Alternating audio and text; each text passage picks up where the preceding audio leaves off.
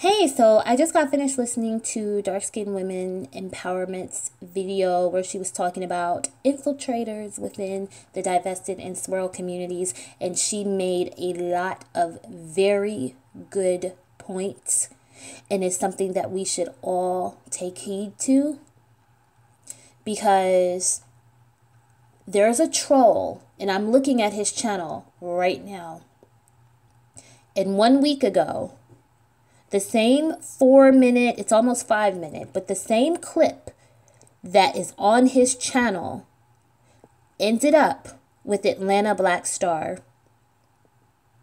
And then once he saw that the video was going viral, like 3 or 4 days later, he posted her entire live stream. Her entire live stream on his channel. And you have to understand something. That was an intimidation tactic, because I'm going to tell you why. From what I've heard people say, if you file a copyright complaint on YouTube, the person that is receiving that complaint gets whatever information you have to provide. So if you have to provide an email address or whatever, that person that you're filing the complaint on now has that information. So a lot of times people, like when they're posting your entire 2-hour live stream, they do it knowing that a lot of times people aren't going to file a copyright complaint because they're not going to want that other person to be able to contact them.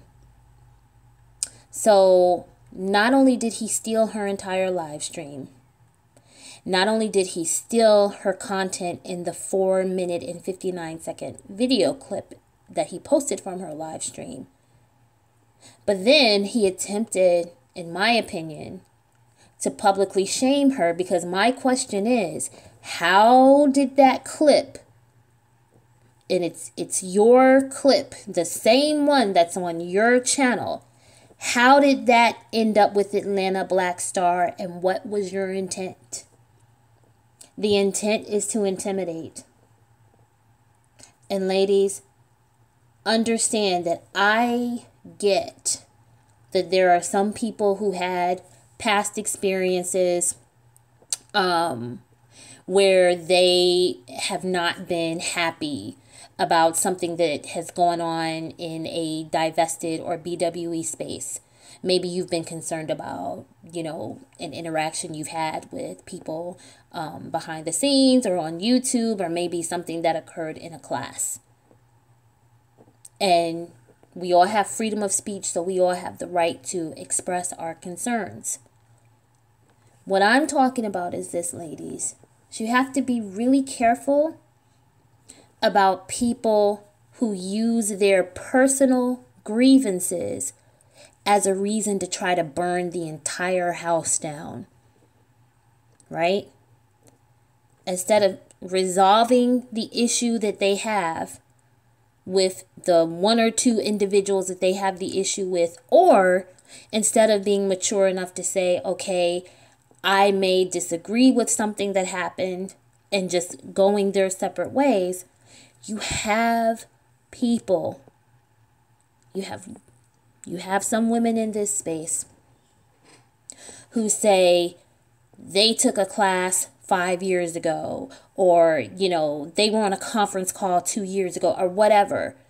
They want to use their personal grievances as a reason to burn the entire house down.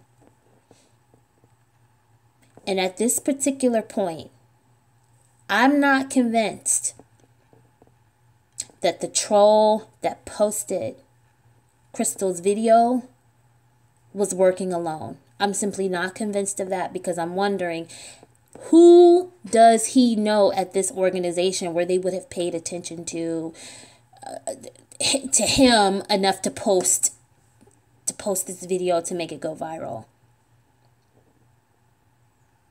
And now that the general public and the media knows that this type of content exists, they're going to be watching us. Now, they're not watching all of the anti-Black woman videos. They're watching us, and we're a pretty small community. So ladies, please, let's all make sure that we do whatever we can to keep ourselves safe.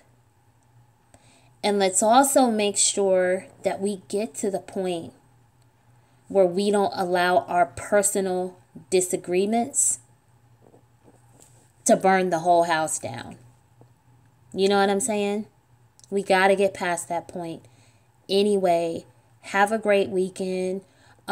If you have not seen the video that Dark Skinned Women Empowerment posted, please go to her channel and watch her video about infiltrators in the space.